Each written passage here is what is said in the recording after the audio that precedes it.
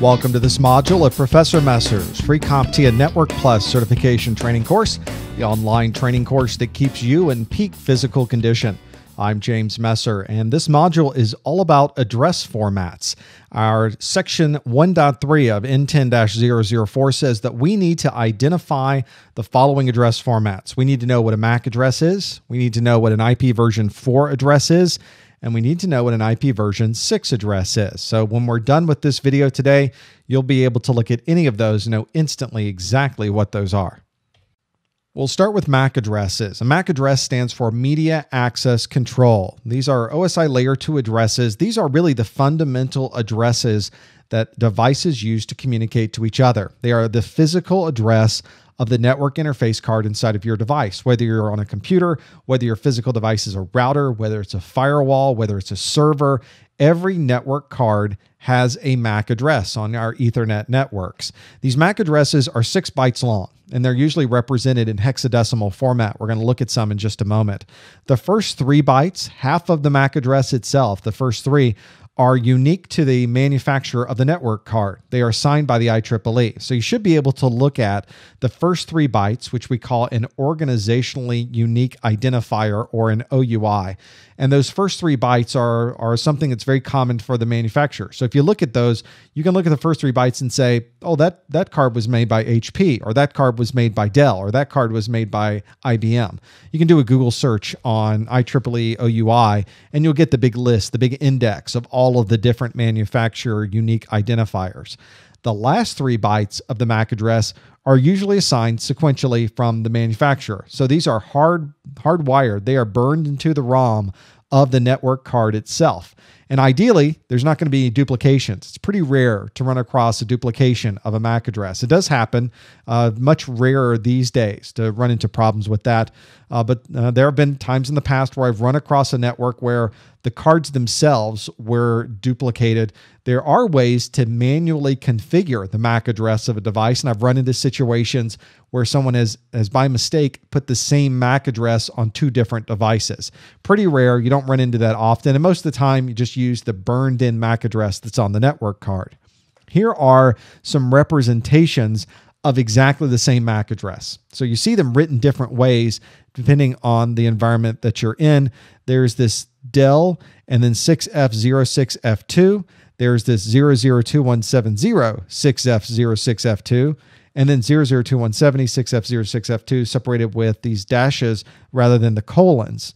Notice that here is the Dell. We just put the 002170 is the organizationally unique identifier for Dell. So sometimes you'll just see the application you're using just abbreviates for you and puts Dell right there and says this is a Dell card that has the address 6F06F2. Very simple to follow that. As I mentioned, you can locally assign these. Not usually, though. You usually don't even want to bother doing that unless there's a very, very, very good reason to do so.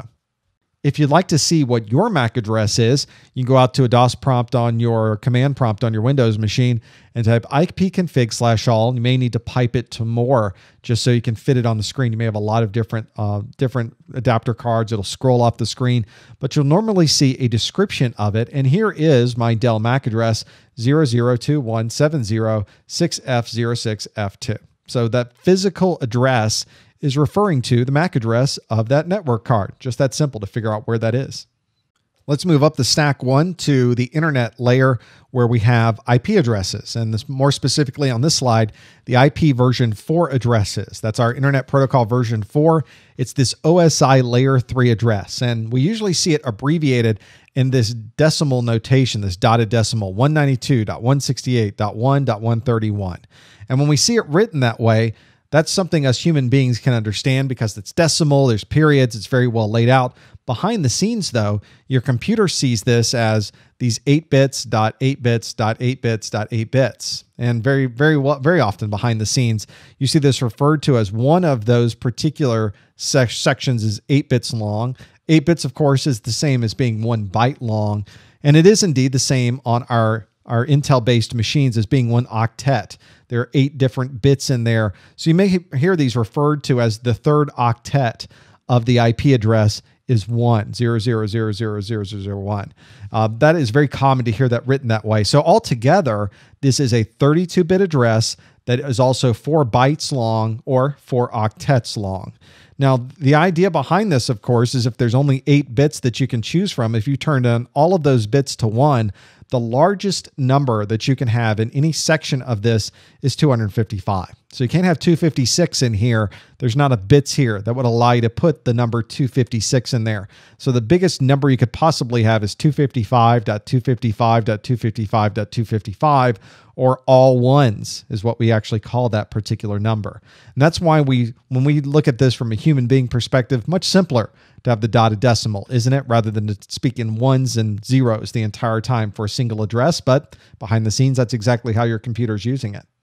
Of course, the latest generation of IP addressing is IPv6. IP protocol, Internet Protocol version 6 is also layer 3 address. This is where we're moving from our IPv4, and slowly our industry is moving into IPv6. And that's because of a number of advantages.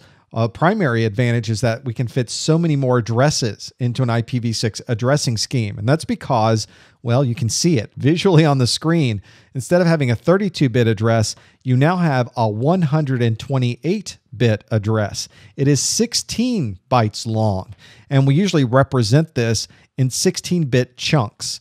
And because 16-bit chunks doesn't work very well from a dotted decimal notation, what we've decided to do is represent this as these hexadecimal groupings. So FE80 colon 000 colon. So you can see we're separating them out not with dots, but with colons between those. So before you have 192.168.1.7, now you have this long address, which is much, much bigger than what we have with IPv4. So there's a little more complexity involved with an IPv6 address. If there are zeros in between, like in this very long IPv6 address, you've got a big section here where there's nothing but zeros. That's pretty common. So one of the things that you can do is simplify this by simply putting 2 colons in place where the zeros happen to be. You can only do this once on an IPv6 address, but when you do that, notice that simplifies things greatly. If there is a 0 at the very beginning of a particular set of hexadecimal numbers, you can drop the 0. So 0652 just turns into 652. That also can help simplify things when you're writing out some of these long IPv6 addresses. Now, whenever you're planning to move to IPv6, you have to have an entire infrastructure of devices that understands IPv6. You have to have routers that work with IPv6. The latest versions of Windows Vista and Windows 7 work IPv6 right out of the box.